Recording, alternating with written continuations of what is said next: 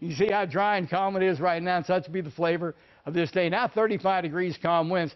Sunrise at 6:32 this morning. It's anywhere from 35 TV Hill to 26 Westminster, 44 in the district, 36 degrees Elkin and Cambridge, 32 Oakland, 33 degrees in Salisbury right now.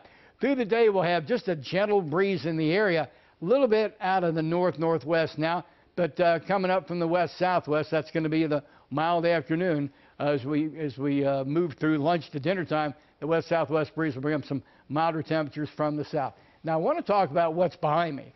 This is yet another fairly vigorous slug of moisture, area of low pressure that's going to be passing well north and west of the area and missing us. But what I want you to notice is a very subtle thing. You see this moisture trying to slide along a warm front that's out to our north and west? Futurecast right now is saying by tomorrow morning, some very, very light shower activity, a little tail of this may swing through the area. We're not talking about a ton of rain, but some very light shower activity may be passing by the area. It'll be here in and out, let's say from, unfortunately, morning commute through lunchtime, and then life gets pretty darn calm again.